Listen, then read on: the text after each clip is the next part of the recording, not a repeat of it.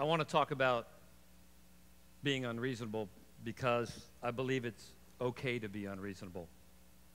In fact, I think it's necessary to solve some of our most difficult problems.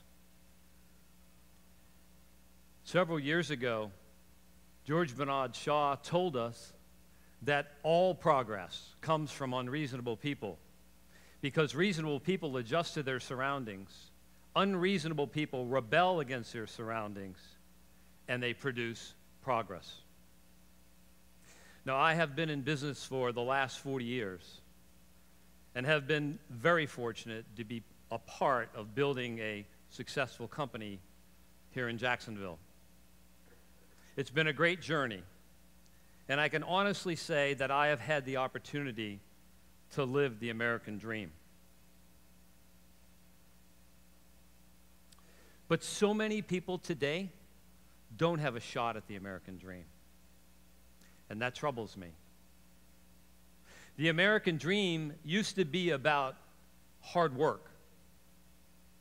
Today, it takes hard work and a good education.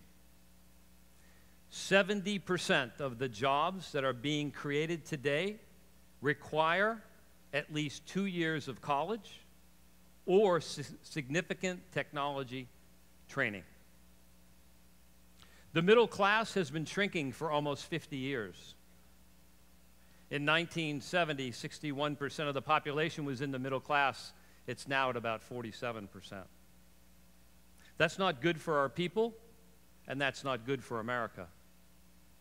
The hardest hit, those with a high school degree only, and high school dropouts. Education is so important. Education impacts just about every aspect of our lives.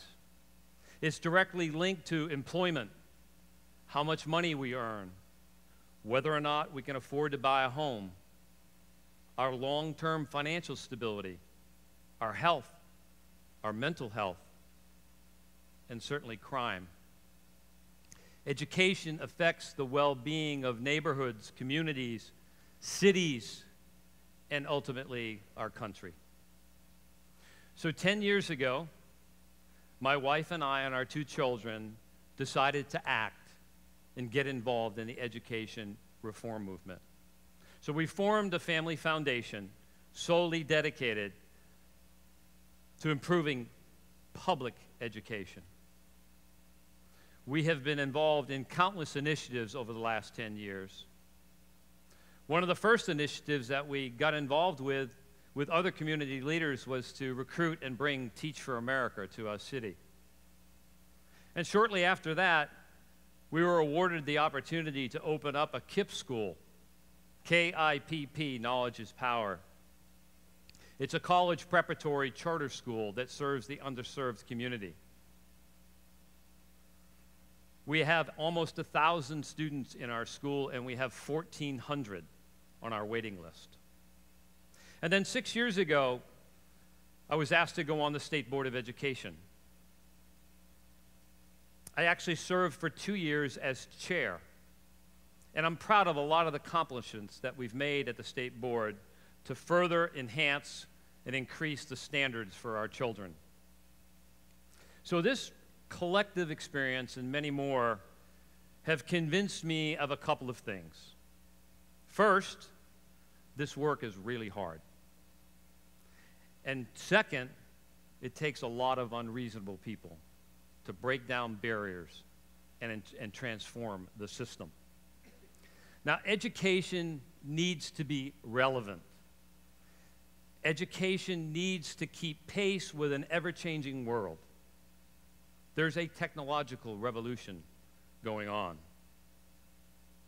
One of the opportunities that I think we still have in education today is to infuse 21st century skills into our curriculum. Take computer science, for example, which I believe is a new form of currency. Well, currency, we think about currency being money, where we take money and we actually exchange it for goods and services. And what I'm talking about is learning computer science skills so that you can exchange those skills for a chance at the middle class and the great American dream. In 3.5 years, in 2020, there will be 1 million computer science jobs unfilled by American workers. If you're wondering what those jobs are, I would ask you to go to Google and type in the top 50 computer science jobs. It's everything from a web developer to a programmer to a software engineer.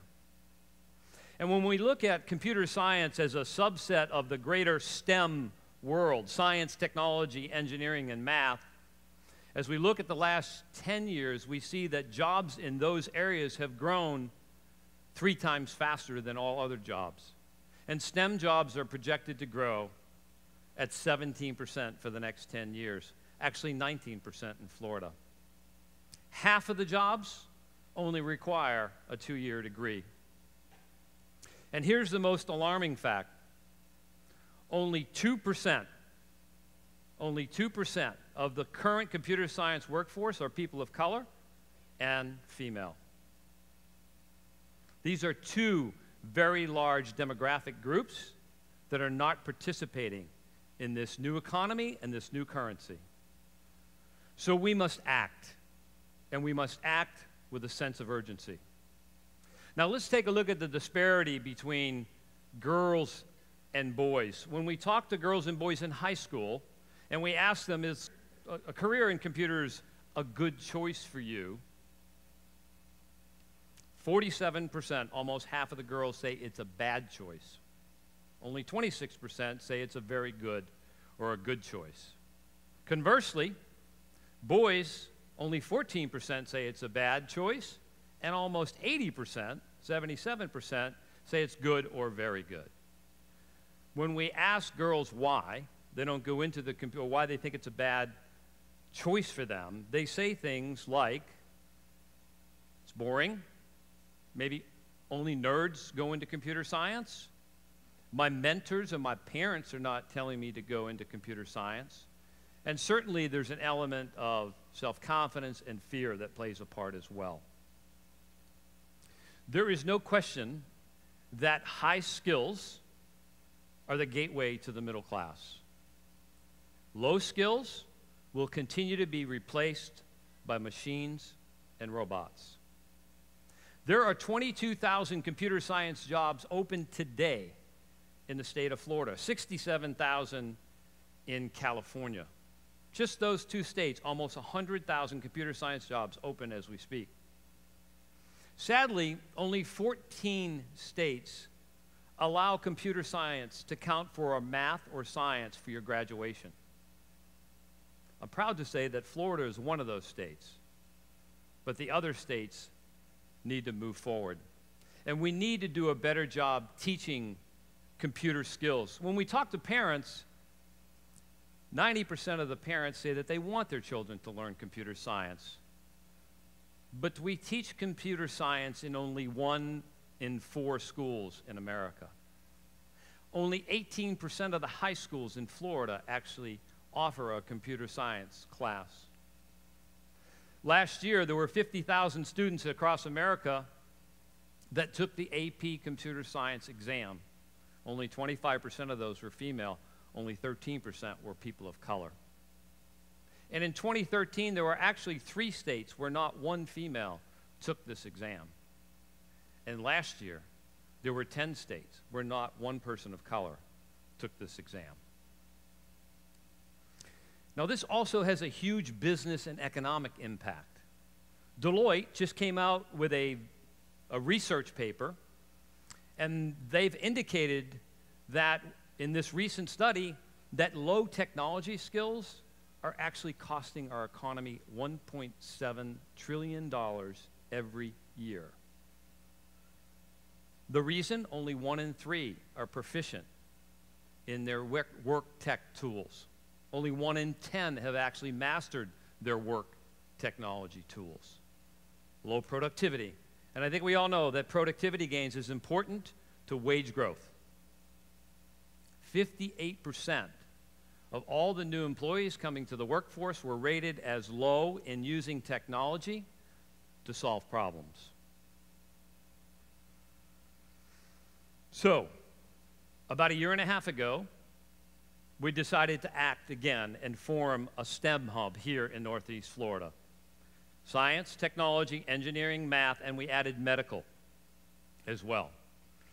These were the corporations in America that have come together. We have a 15-member corporate board that are overseeing our initiatives to work with our education institutions to make sure that we have a 21st century workforce ready for the jobs of the future. We started with the idea of increasing access. So we formed a partnership with an organization called Code.org, which is a nonprofit out of Seattle that has a K-12 curriculum in coding. They actually give it to the district for free. And they work to help you train teachers and pay professional development fees so that we can teach coding in our schools. They start teaching coding in kindergarten in China. So right now, they are working with FSCJ, and we have trained over 300 teachers in Northeast Florida and moving forward with teaching coding in elementary schools, in school, in the curriculum. The other thing we did to increase access was to work with the first Lego League robotics. We had a partnership with Renaissance Jacks to expand the number of after-school and out-of-school robotics clubs. Now, the research basically says that if you go through the first Lego League robotics program, you're 7 times more likely to become an engineer. Renaissance Jacks this past year increased the number of after-school and out-of-school clubs across Northeast Florida by 62%. We now have over 200 clubs in Northeast Florida. Now, why did this happen? One, we had a great leader at Renaissance Jacks, Mark McComb.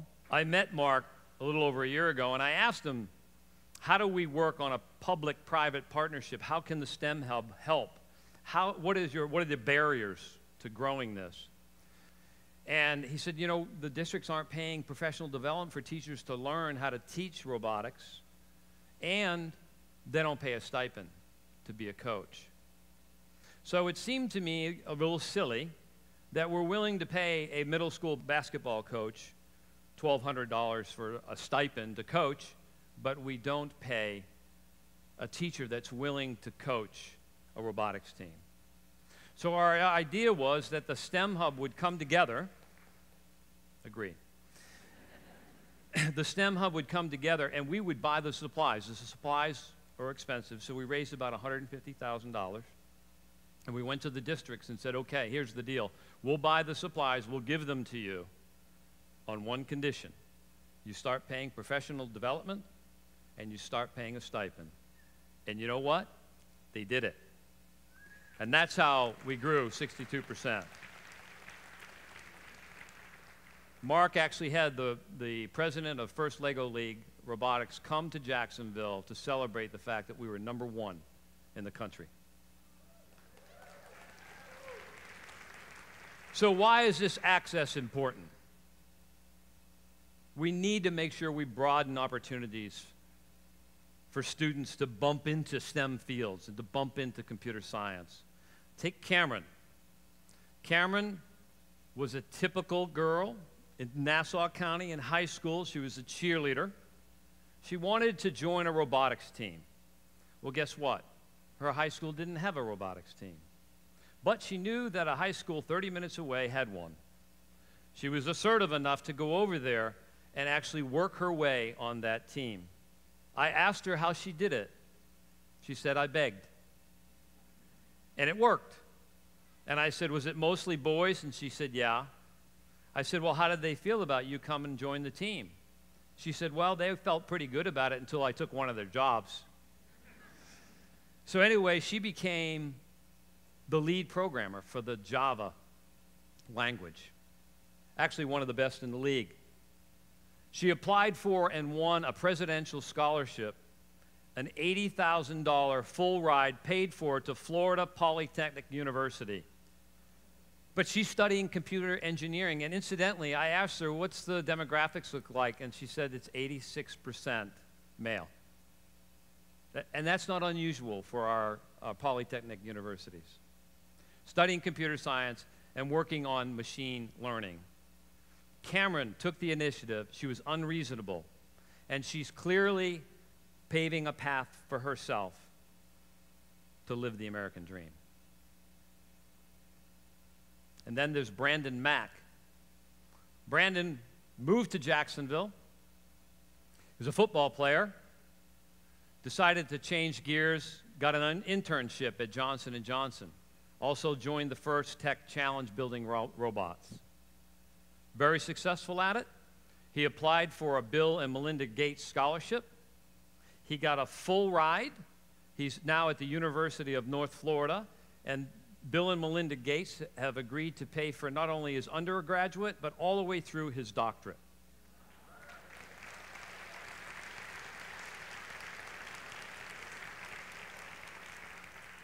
Plus 1 year studying abroad.